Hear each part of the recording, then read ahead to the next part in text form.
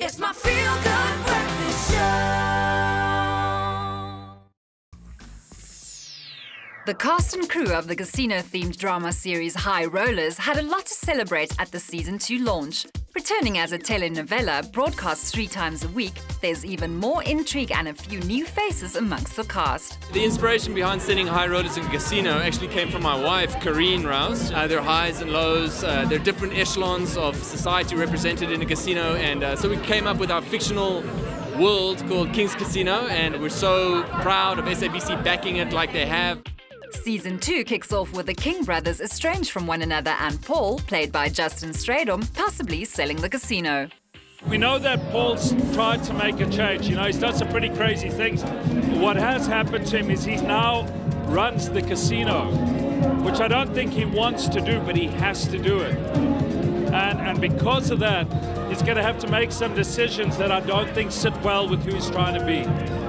No more. What do you want me to do? I want you to make him believe you never loved him. At the end of season 1, he loses everything, so he's at a bit of a loose end this season.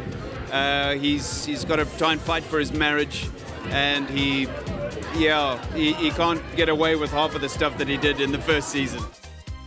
The stakes are higher, as our tagline says, and my character is going through personal issues, and I'm sure all guys out there would be able to relate with skeletons in your past. So my skeletons are coming out of the closet.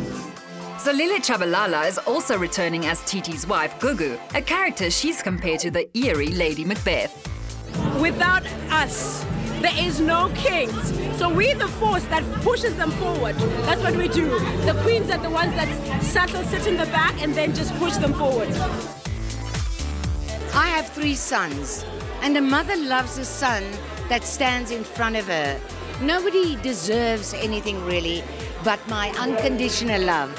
Unfortunately, I have a decision to make, is to give the land that the casino is built on to one of my sons. But then there's a lot of strife and greed and secrets and unhappiness because of my decision.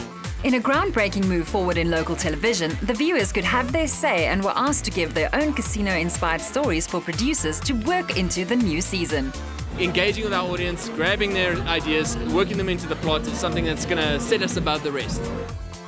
Audiences love shows where there's a lot of drama, you know, where people are dealing with problems that they can relate to. It's relatable, it's local. The stakes are high. And for me, that's the biggest draw card ever. Everything you want to see, come and watch High Rollers. If what they say is true, we're in for some major drama and suspense in tonight's Season 2 premiere of High Rollers at 7:30 p.m. Find it on 3.